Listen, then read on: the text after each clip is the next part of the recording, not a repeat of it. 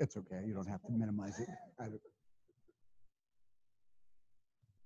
already had the really disconcerting video experience of turning my back on it and realizing I was losing my hair. That was really horrifying.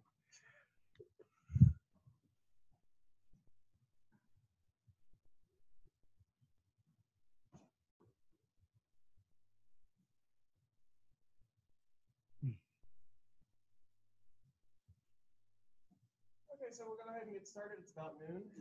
My name is Kyle Bishop. I'm the program assistant for data science to patient value. You have probably seen some of my emails go out on the campus-wide list.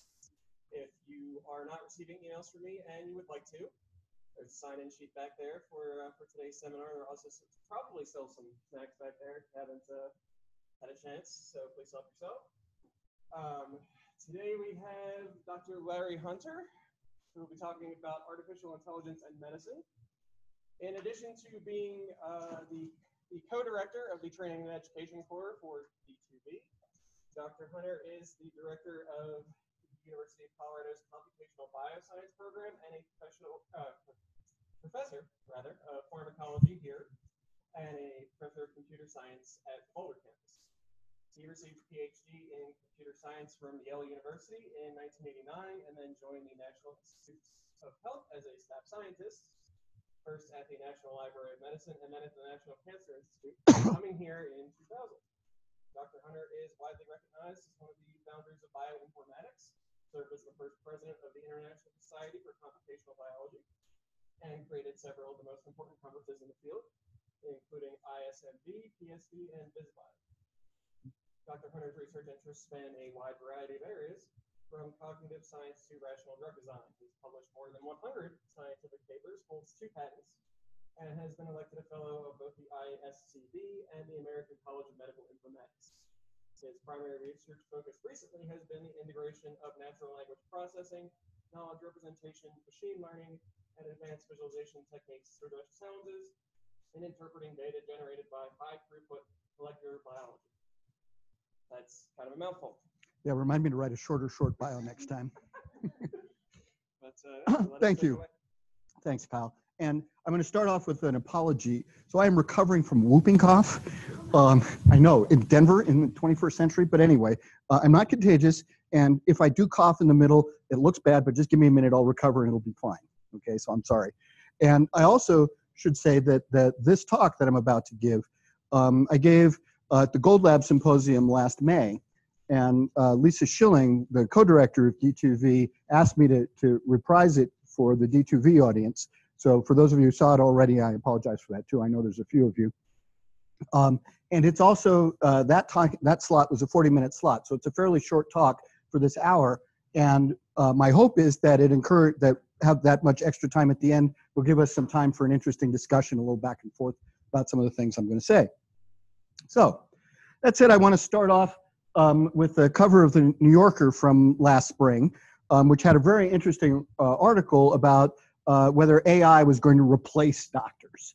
And it's a little crazy, but there's a quote from Jeff Hinton that he's widely interviewed in this article. And it's written by Sid Mukherjee, the guy who wrote The Emperor of All Maladies about cancer. It's a really interesting article. And Jeff Hinton is one of the founders of modern artificial intelligence. He's as much as anybody responsible for all the deep learning stuff that's so popular these days. He's been publishing network learning methods for 40 years, and he's a really smart, accomplished, interesting guy.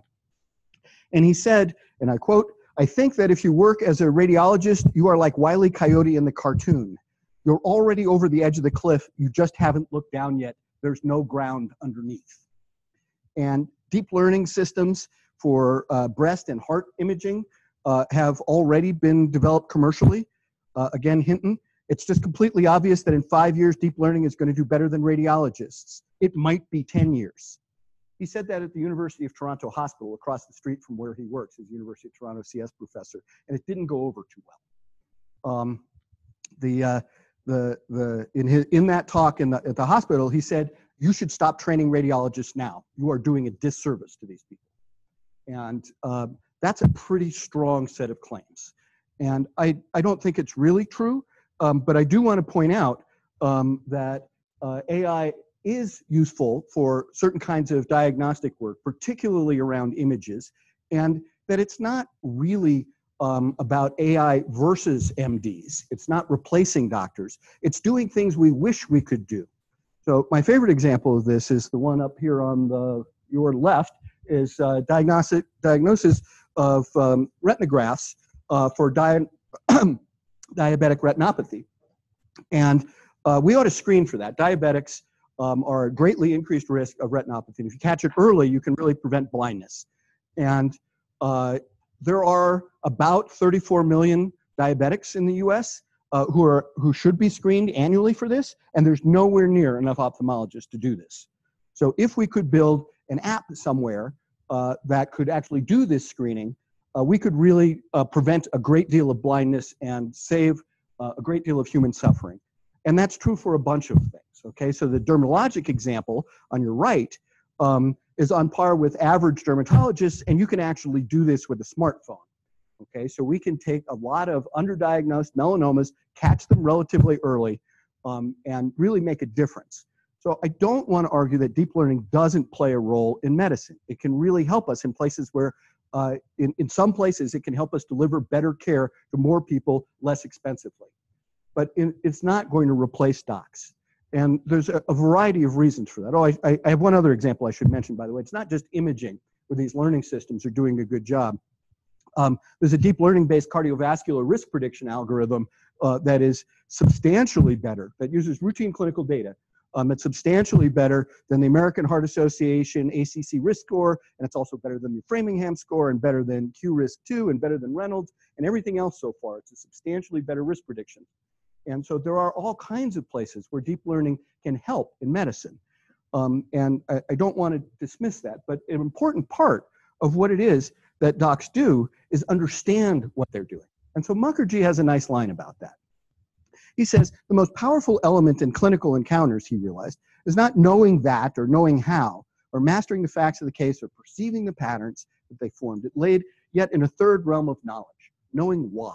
Having an explanation for what it is that they're seeing and why they make the diagnosis they do and the recommendations they do. It's important to talk to patients about the rationale behind those observations or those decisions so that they can participate fully in their own care. And it's important to talking with other doctors about making the right decision. And it's also important about moving medicine forward and improving the kind of care we can give based on our understanding of the underlying mechanisms involved. And Hinton makes an interesting metaphor. He talks about how he admits how difficult it is to understand the conclusions these systems come to, what they know and how they know it. It's really difficult, and lots of people have tried in various ways to untangle what's going on in deep learning systems. And there's some interesting computer science going on around that. I won't say it's impossible, but it certainly hasn't happened yet. But Hinton's metaphor is interesting. He says, imagine pitting a baseball player against a physicist, okay, in a contest to determine where a ball might land, okay? And so the baseball player has thrown that ball over and over again, millions of times, and has a very good sense of exactly how high the ball is going to go and where it's going to land, and that has that the same way a deep learning system has it. But a physicist has a very different approach to that, okay? The physicist has an explanation, and it can explain why with equations to determine the same thing. Now, ultimately, they both may come to the same conclusion, but the understanding that the physicist has is of independent value in addition to just predicting where that ball is going to land. It has other kinds of uses. And so this question of how important is explanation, why does it matter, and how AI systems don't yet have it, is a really important one for understanding how AI is going to fit into medicine. All right? It's not just the ability to recognize patterns or predict outcomes with a certain degree of accuracy, or even make choices about therapy. The ability to explain why is a consequence of having a cohesive causal theory in your head. It's not just about answering one particular question, okay? It's not about the relationship between the observation and the explanation of it. It's about the coherence of the entire causal system that underlies the understanding that allows us to do that. So it's a whole belief system.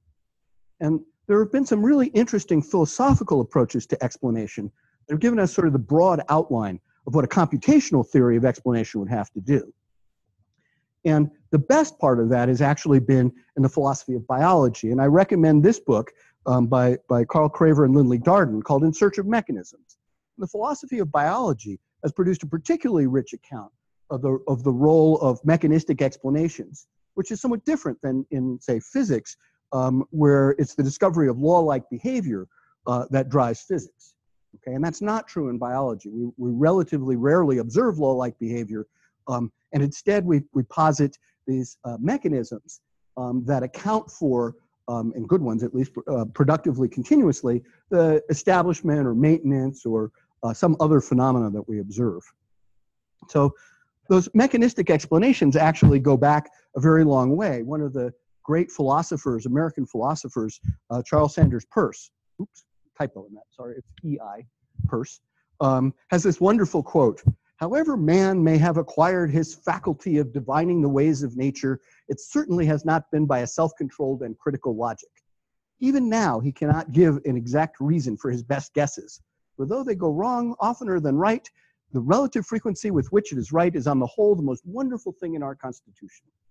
Our ability to generate causal explanations, mediocre as it may be, drives science. Okay, we test those explanations. We have them compete against each other. We've built this edifice of understanding of biology and the translation of that into practice of medicine based on these intuitions we have. And we still really don't have much of a theory of how that we come up with them.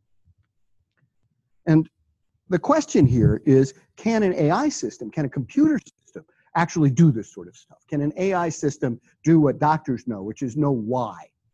And it's an interesting question. If you look at the history of both psychology and artificial intelligence research, it seems to involve the two major systems. If you're familiar with Daniel Kahneman's book, Thinking Fast and Slow, he talks about two systems. One is fast, automatic, easy, and that's where those causal hypotheses come from. And the other one is slow, reasoning, the stuff you have conscious access to, where you think about the consequences of various things, and more difficult kind of work. But both of those play a role in the science of biology and in generating mechanistic accounts that stand up to tests against evidence. And you can see this also in computational systems that do this sort of work. That kind of fast automatic stuff tends to be the realm of deep learning and neural networks and those sort of machine learning systems, whereas that sort of reasoning piece of it is more the realm of symbolic AI, where we can do that sort of logical or other kinds of inference. And in order to do this kind of work, in order to generate explanations and evaluate them and reason with them the way that people do, you can't just have the connection between one observed thing and its explanation. It really is about the coherence of a causal theory, all of it together. And so in order to be able to do this sort of work, you have to have, in a computer program, if you're going to do this in AI, that computer program has to have a fairly all-encompassing collection of causal theories. It has to have knowledge of a broad area to be able to tell whether or not a new explanation coheres with the rest of the explanations in its system. And so people largely acquire this at a very young age. If you've been around little kids, you're familiar with the phase they go through where they ask why about everything. And I love this XKCD cartoon, which you should attend to while I'm telling you this. But it turns out psychologists are mean people. And they test the hypothesis that kids are actually asking those why questions just because they want to interact with you. And they don't really care about what the answers are. They do these very carefully controlled experiments where you give the kids who ask why questions answers that don't, or you say things to them that don't answer the question. Carefully balanced for length, the number of syllables, and complexity of the words and stuff like that. And it turns out the kids stop asking that person why questions almost immediately. They are really interested in the answers. Okay, and they are building up causal theories of the world.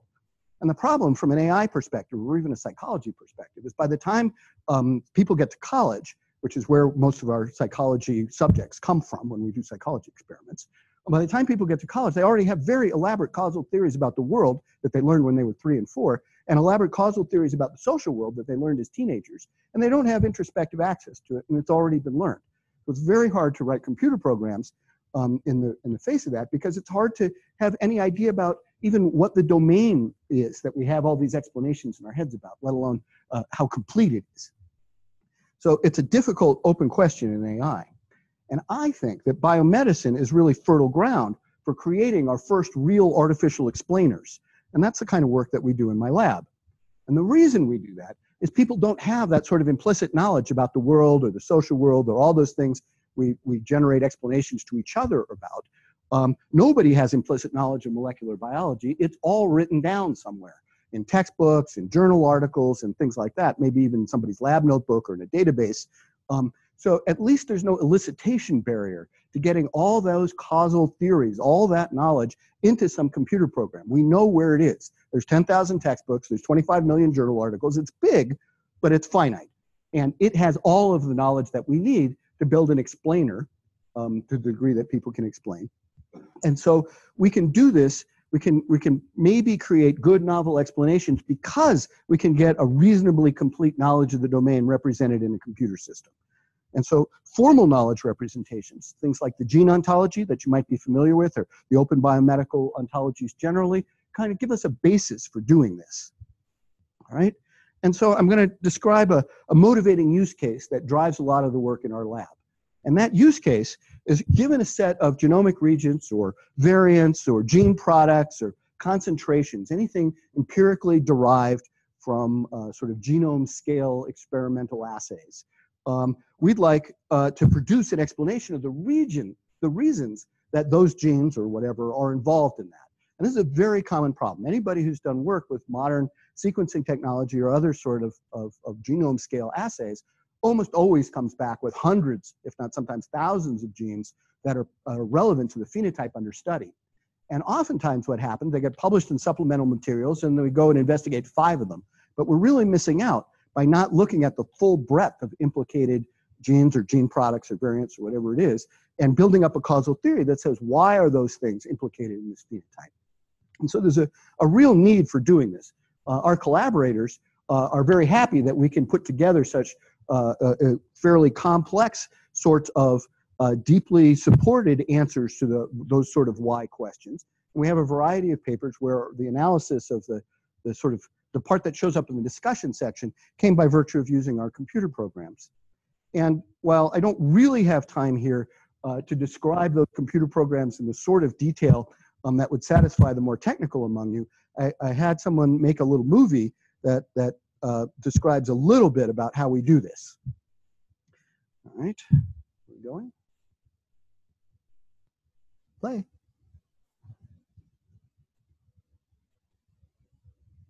Okay, so we're going to take those ontologies. The gene ontology describes processes and locations and the like that describe the sort of things that biology does. These are all processes involved in endothelial growth. And then we're going to link that stuff up with proteins. And they're also described in an ontology that takes into account the evolutionary relationship, paralogs, and all that sort of stuff. There's a particular VEGF protein in the protein ontology. And so we can relate what the proteins do to those processes. And what we do is take that information out of journal articles and databases, and we represent those things with the information artifact ontology, which says this database record is about that protein and that biological process. And so we can take all of these different ontologies to describe things like anatomy and phenotypes and what gene functions do and the like, and all of these different databases that include information about that sort of stuff, the pathways, the interactions between the proteins, and these databases are very rich. So this is one UniProt record. This happens to be for VEGF-A, and it's going to scroll through the whole thing and show you the, I forget, 40 some odd pages of information about that one protein in that one database, and integrate that information with all these other databases, pharmacogenomic knowledge base, for example, in this system that uses these ontologies as the basis for describing what it is that's in all of those different databases. And so it links them all together, and it makes it possible to query that database with just knowledge of the biology without having to know where the information was, in which different database it was in, or what the different databases formats are or the like.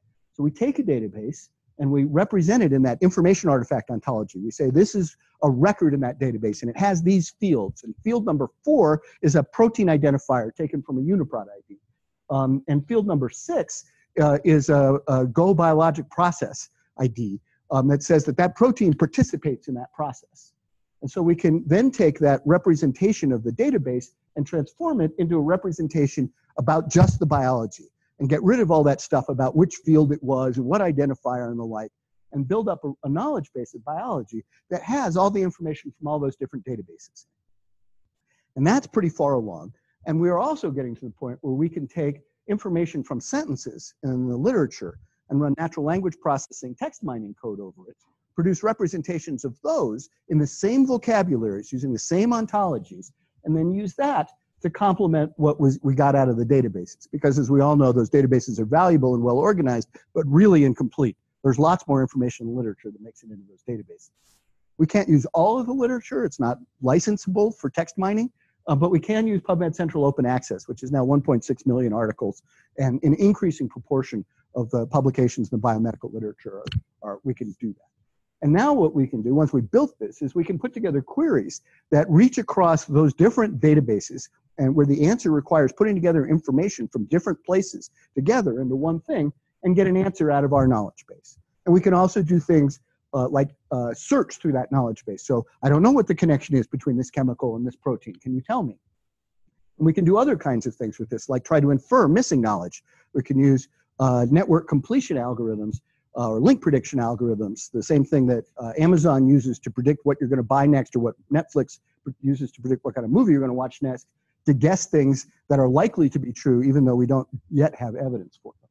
And so that knowledge base of biology gives us an opportunity to try and address this why question problem, because we have enough of the information we need to answer those questions, if not yet represented in KEBAB, which is what we call this knowledge base of biology.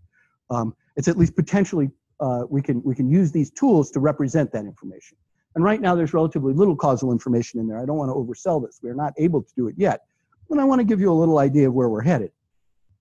So we want to get to AI explaining, right? We want to be able to build programs that can explain things.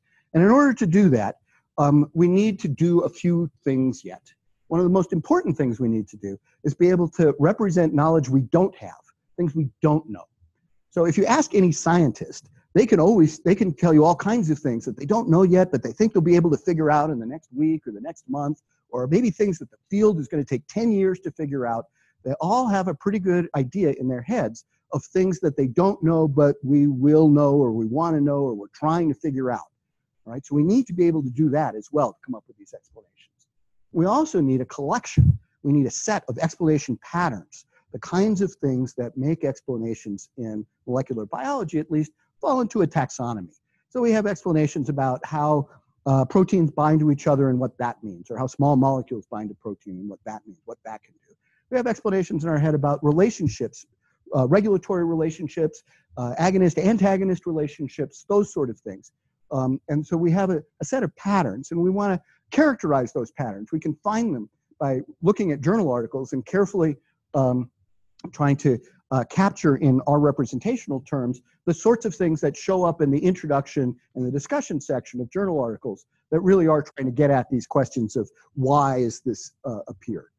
And then once we have those explanation patterns, we'd like to be able to figure out which ones might be relevant to a new thing that we're trying to explain, and synthesize these symbolic methods that represent the knowledge that we have with deep learning methods that might help us pick and choose among potential explanations and make variants of those explanations that fit the observations we're trying to explain.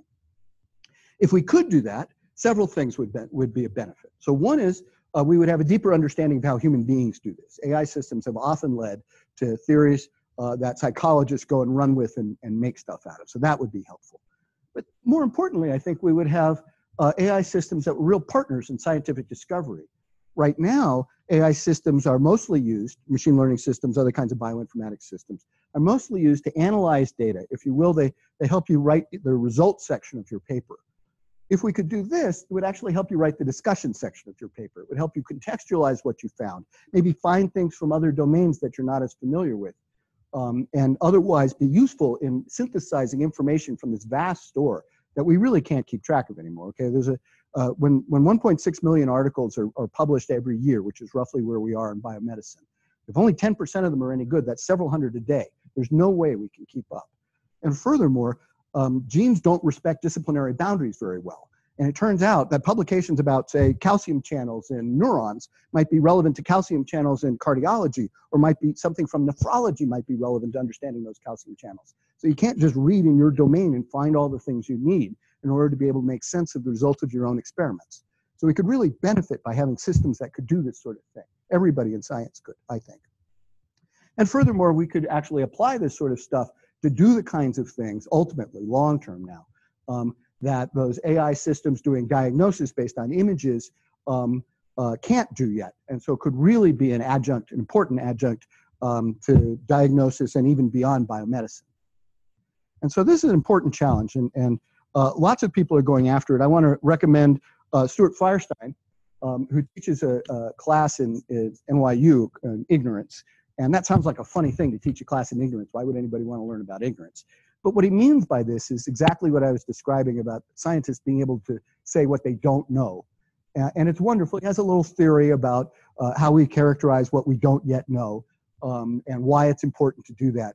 But the really good part about this is the second 2/3 of the book is a whole bunch of vignettes from different scientists of various kinds, biologists, mathematicians, economists, all talking about what they don't know. And what they're excited about, what they wish they could know, and how they're going to get there, and things like that. It's really fascinating to see the commonalities across these very distinct fields of science about the way we think about what we don't know and what we want to know. I also want to point out that we are on our way to trying to characterize this causality stuff. And this is an example taken from Lindley Darden and her collaborator, John Molt. It doesn't use the ontologies that we are trying to use, but they've been systematically going through trying to look at GWAS results, so variations that lead to some disease, and see if they can build the causal chain from the SNP to the disease. And the little black thing down the bottom there is one of those things we don't understand what that is. And so they're trying to build up a characterization of specific pieces of knowledge that are missing that we could use to drive some of these AI systems. And there's also work in the ontology world to try and represent this stuff. And so this is an effort to try and build causal chains in those ontology terms, so that we can do a better job of representing in kebab this sort of causal reasoning that we would really need to be able to do this automatic explanation thing. And so there's a bunch of technical stuff underpinning that. This comes from Chris Mungle and Paul Thomas, by the way. It's a causal model of DNA mismatch repair in mice. But the details here is there's no free text representation. All the activity, all the molecular activity and larger processes and macromolecular complexes and all that are all from the gene ontology and the relation ontology and UniProt and the protein ontology. All this library of mechanisms that we would need, we need to sort of combine the last two things that we did. We take those kind of causal chains with holes in them, mechanisms from the Darden world, and we represent them using the open biomedical ontologies, which are the basis for our knowledge base, and we should be able to find patterns and build that library, and that's where we're headed. Of course, once we do that, we need to figure out how to do inference, and that's not easy in this world. The hairball on your left is a relatively small part of our knowledge base that describes VEGF and a bunch of proteins that it interacts with and a bunch of processes that it participates in. And it's just one protein's worth, okay? VEGF happens to participate in a lot of processes and interact with a lot of partners, so it's a little bit on the high side, but it's fairly typical of the kind of thing.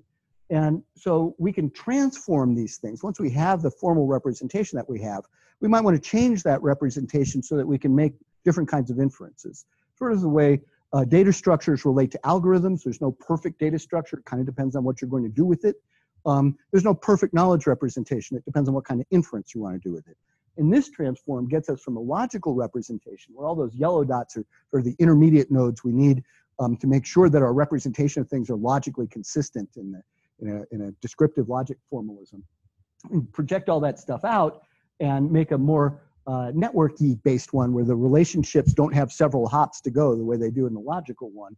And then we can run those network inference algorithms I was describing before for community finding or link prediction and that sort of stuff in these transform networks. And I think to do the explanation work, we're also going to have to do various kinds of transforms to the underlying knowledge. But these are reversible transforms. You have a question? Uh-huh.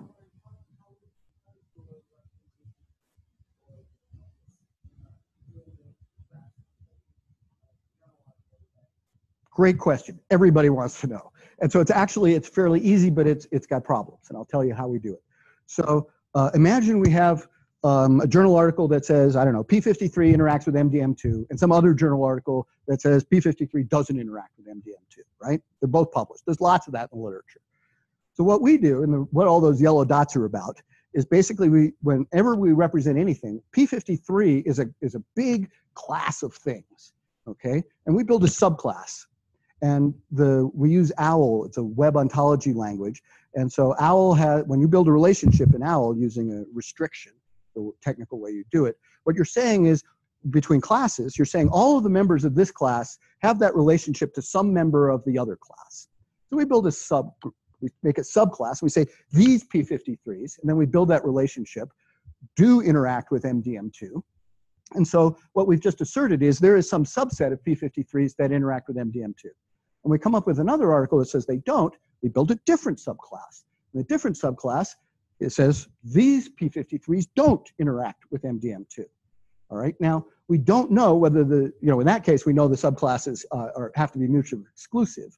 But in general, because we subclass all the time, we don't really know which ones belong together. And so that's one of the kinds of inference we have to do. And it can be interesting. Take the case of cytochrome C, where when cytochrome C is in the mitochondria, it participates in oxidative phosphorylation. When cytochrome C is in the cytoplasm, it participates in apoptosis. And so what we get is 4 different subclasses: the ones that are in the cytoplasm, the ones that are in the nucleus, in the mitochondria, the ones that participate in apoptosis, the ones that participate in oxidative phosphorylation. Now, we'd actually like to combine 2 of those subclasses and say their members are identical, because when it's here, it does that, and when it's there, it does this. That's a kind of inference for us. We have to put those together and figure out that they belong together. But by doing all this subclassing and making everything separate, we have these subclasses. They may not have any members. It might be there's no P53 that doesn't interact with MDM2. Who knows? But at least it allows us to avoid logical contradictions, even when there are conflicting statements in the literature. I hope that was comprehensible. I know it was a little technical, but anyway. I'm really done, and I want to take more questions. I'm going to make one sort of final comment, which is that I think it's possible that we can build AI systems like that diabetic retinopathy diagnosis assistant, or like that cardiac risk assistant predictor, that are actually useful to human beings and don't replace doctors, but actually let doctors do other things that doctors are good at and help them with things like the breadth of screening that we have to do and other kinds of things that would benefit human health. And if we do get to the point where we can actually create an AI that's capable of explaining its thinking, I think, at least in molecular biology and interpreting molecular biology data, that will really change a lot of the way we do research for the better. It will allow us to act as if we knew the entire literature. It will allow us to actually find things from other fields and other domains that are relevant to the results of our own experiments and accelerate the progress that we can make in understanding life and improving human health. I don't want to underplay how hard this is. Another one of my all-time favorite XKCD cartoons, which I always bring out whenever you saw recently Watson Health. Gee, it isn't working so well, and the person at MD Anderson who was responsible for implementing it said, "Who knew it was so difficult to hook a computer program up to parse patient records?" It's like, I've been doing that for 20 years. I know that's hard. But you don't say. Anyway, we get a lot of that. I appreciate your patience. I hope this was of some interest and value to you, and I'd be glad to take the remaining 20 minutes or so that we have and have a more interactive discussion about these issues. Yes. Oh.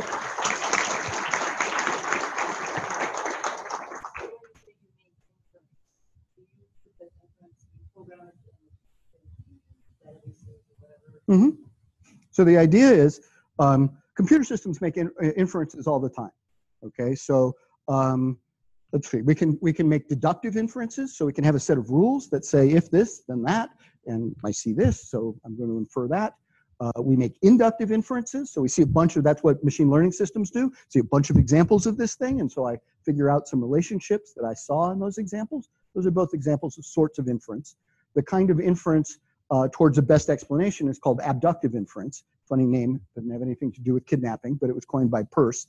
And that's a hard kind of thing. We don't really know how to do that. There's a bunch of inferences that people make that we don't know how to do.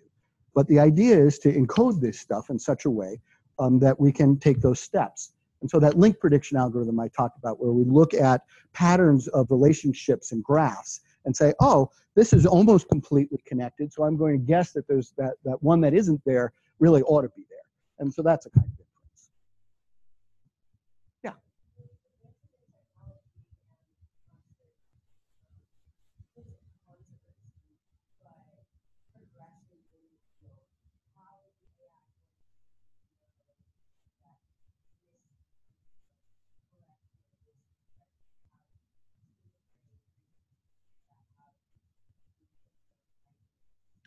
Well, so there's, let me unpack that a little bit. So conflicting ideas about things can be of two forms. One is about disagreements about the world. You know, I think MDM2 interacts with P53. I don't think MDM2 interacts with P53. Then there's empirical answers to those questions. The way we do science is to try and come up with experiments that would distinguish between those two possibilities. And the way we make progress in science is to address those controversies in the field. And so in that world, maybe some of the things that I was just describing will help us address those things quicker and come to conclusions about the right answer in those controversies. It's also worth saying that if we can represent the things that are missing, and likewise controversies, then we can actually, a computer program can just say, well, some people think this and some people think that, and here are the consequences. So we could use that. The other kind of controversy is a controversy of what to do on the basis of the knowledge that we have.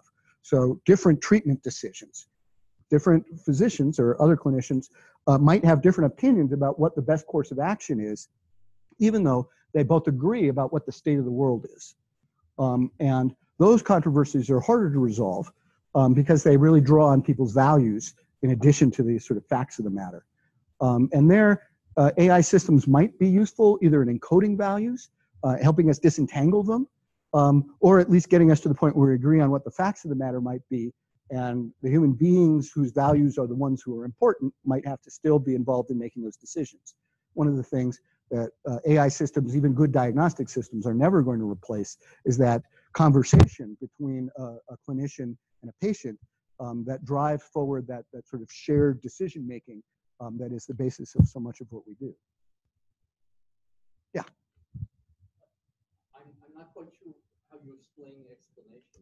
and just in this sense, where are you getting your lower level explanation, your principles? Like when you throw the baseball, the physicist says, oh, well, this vector is gravity. Mm-hmm. How much do you need to know about gravity in order to invoke it? Well, I'm going to hypothesize that physicians don't know as much as physicists about gravity, and they still can invoke it in understanding, you know, orthostatic hypotension or something like that. All right. So it seems beyond the near-term ability to represent everything about science in a system like the one I tried to describe to you.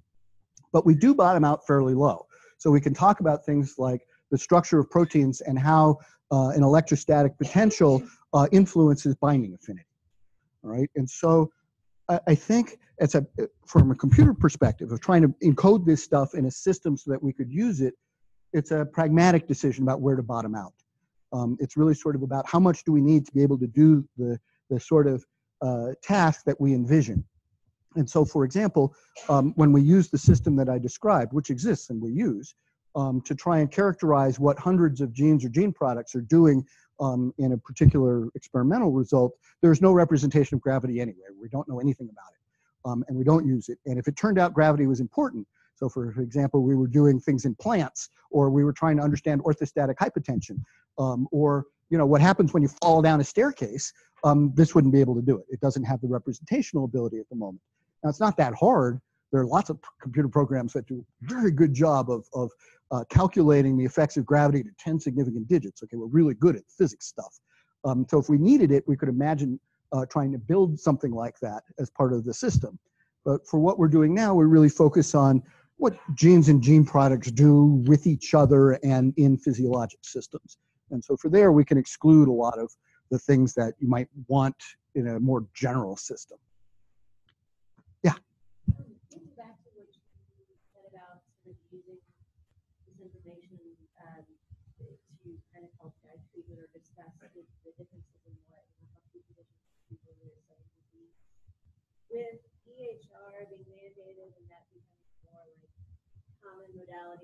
record will mandated modality corrected tubing. Do you think though, or have you heard much, like will the landscape ultimately change where we have these different values and opinions, person produces, but we have a way to capture data, capture treatment outcomes, and then sort of create algorithms to like successfully rate treatment outcomes? Well, I mean, do you see that sort of driving treatment? Boy, I hope so. There's a whole bunch of barriers to getting there, though. So EHRs are not tremendously useful for that kind of work in a research context. So they're large, the old joke there was, the original patient record in the 19th century was there to remind you, oh yes, Mrs. McGillicuddy, I remember I took out your gallbladder. In the 20th century, they were there to get paid, right? So you give a record of the procedures and the diagnosis codes, and the insurer, checks them and says, yep, here's your check. In the 21st century, they're there to keep you from getting sued or to defend you when you end up in court. Yes, I counseled you about falls and depression and smoking and all those other stuff. And so those patient records are partially there to help take care of patients. They are not there to phenotype people, okay? And so I've done a fair amount of work trying to dig patient phenotypes out of EHRs. And it's really hard. And let me describe a system that I worked on many years ago, which kind of characterizes what a mashup EHRs are. And this was a rheumatology diagnosis system. And we built a machine, I got hired at the National Library of Medicine to bring machine learning to the National Library of Medicine. At that point, there were these things called expert systems. And my boss had written an expert system to do rheumatology diagnosis. And it would take some inputs that would be the kind of thing you would see in a record, labs and the like, and some findings. And then try and tell you, whether you had a rheumatologic diagnosis, and if so, which one of some, 20 or so that it could do. And so I built a machine learning system that took the same examples that ran through the expert system and tried to replicate the output. And it turned out you didn't need nearly as much stuff as you had to type into that expert system to get the same outcome. And in fact, the interesting thing was you just had to look at which tests were ordered. You didn't even have to look at the results, and I could tell you what the diagnosis was. And furthermore, the same thing, you could just look at which tests weren't ordered, and I could tell you what the diagnosis was. And the reason for that is those patient records actually, it had not only the phenotype of the patient, but a reflection of the clinical judgment of the person who entered that stuff. And it's very hard to tease those things apart in those patient records. And so they're moderately useful for phenotyping. They might one day be useful for trying to pick the right treatment modality using some computational means. They're already used fairly widely for decision support systems. And what I would like to see is maybe we could come up with ways of making those records more useful for care. So right now we pay a little attention to, say, transitions and making sure the right information is presented at transitions. But you could imagine systems, those patient records get big, especially with medically complex patients. Those records are enormous. And we haven't really, for legal reasons, been allowed to change the way those records are organized. Again, the 21st century patient record is there about getting sued. So it's really hard to page through them and find anything useful. So could we come up with a system that when you presented in the ED with chest pain, would actually find relevant bits of your history and present it to the doc quickly? There's a guy named Foster Goss here, who's collaborating with Kevin Cohen in my lab and various others to try and build a system like that. So there's a lot of effort being done within D2V and elsewhere to try to make patient records and computer systems work better together to support quality care. Yeah.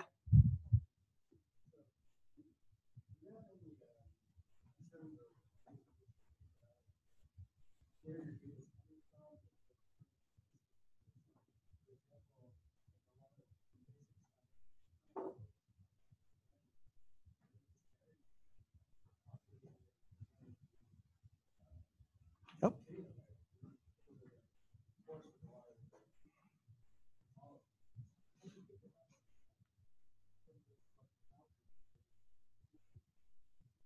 It's really critically important to think about that.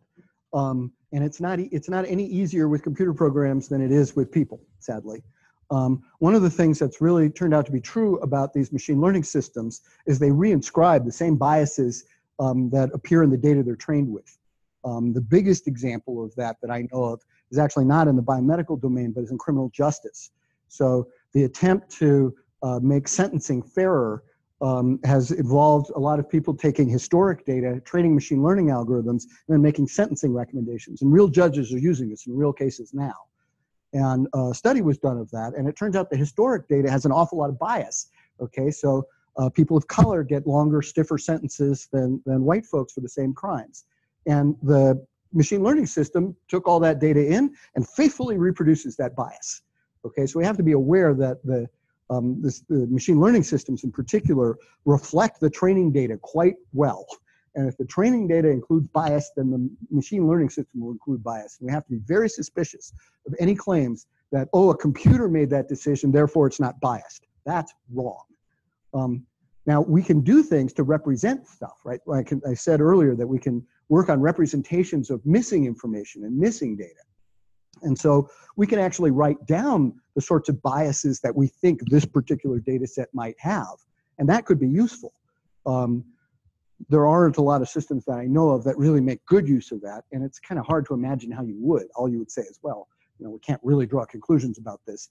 The changes that need to come are social changes about the way research is organized or evaluated. And that's slowly percolating through the system. But that's a cultural shift in the way we think about the world and do research, not so much something a computer program could solve for us. Yeah.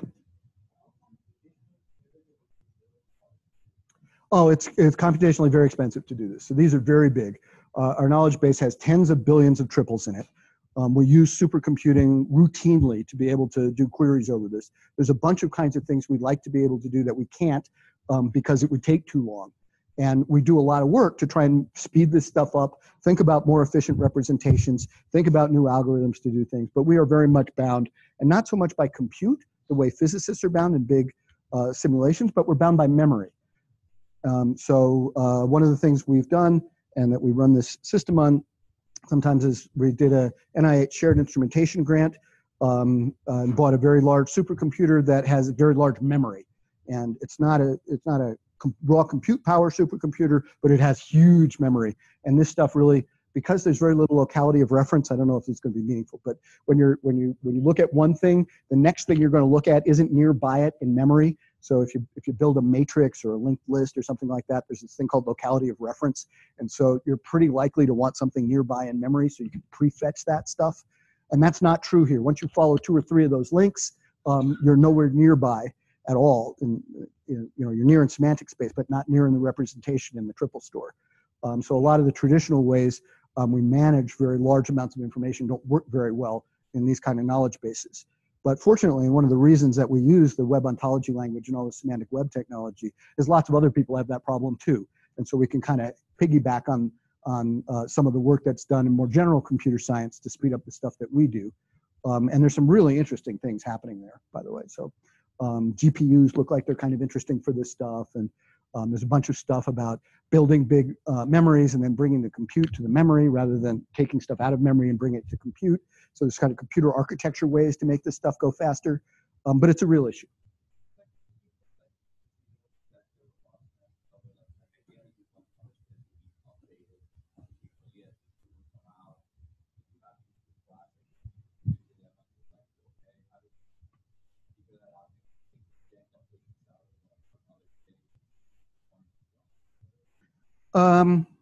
Well, so we tend to update our knowledge base once a month.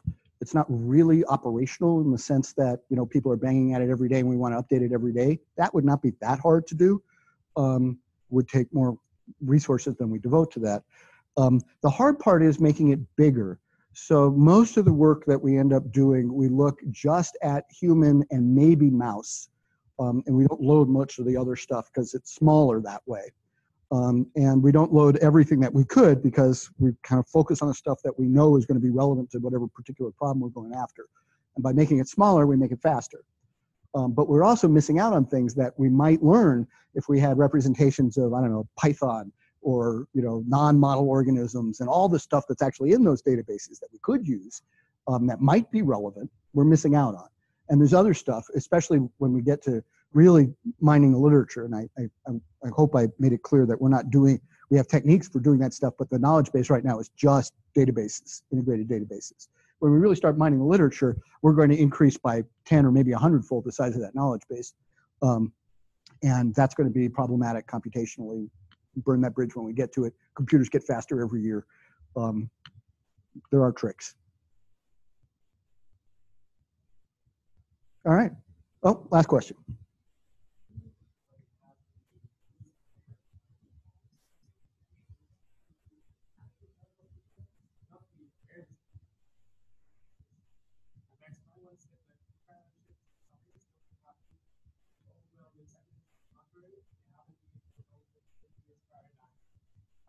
Yes, science progresses one funeral at a time, I think is what he said.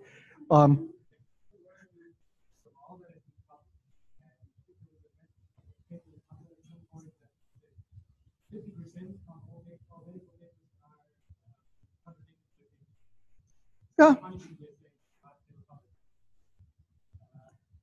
I think that overstates it, and John Ionis has really pushed that, half of all we know is wrong, which is, I suppose, a little better than Fire Sign Theater, which says everything you know is wrong. But I think that computational systems will help us manage controversies and understand them better, maybe resolve them better. We can't, I don't think we can fix the problems with research practices until we change some of the institutional systems we have. It was a wonderful editorial in Nature, I'm going to say last week, by the former dean of the Harvard Medical School about changing the way hiring and promotion works to look at reproducibility and robustness, not just the number of citations you got, but was your work reproducible? Did it hold up over time? Things like that. And making those promotion criteria, that will change the way the world works.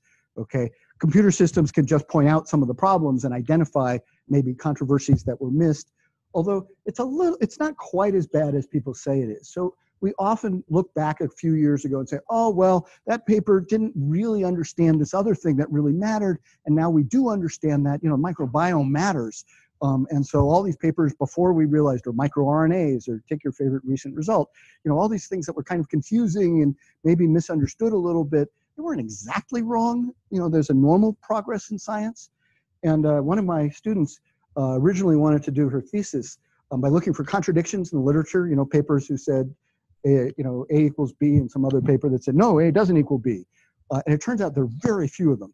What you really find is people more subtly attacking other papers. They're not direct sort of contradictions in the literature, but the model that Joe Smith was using is incomplete. And she ended up doing her work looking at citation sentences and trying to tell whether they were going to agree or disagree with the cited paper. And that you can find those. There are disagreements in the literature, obviously, but contradictions are rare.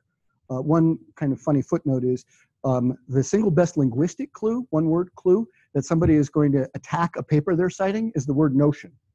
The notion that that's going to be a negative citation. All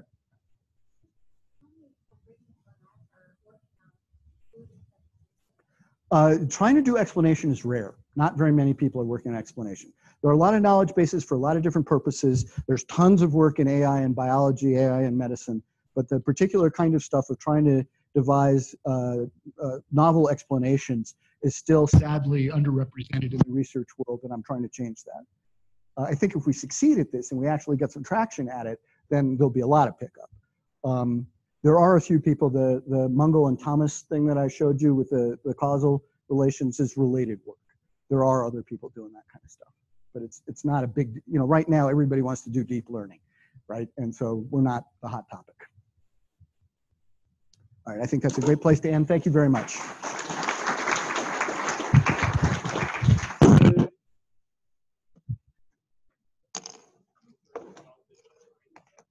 I'm sorry? The decline effect. Not by name.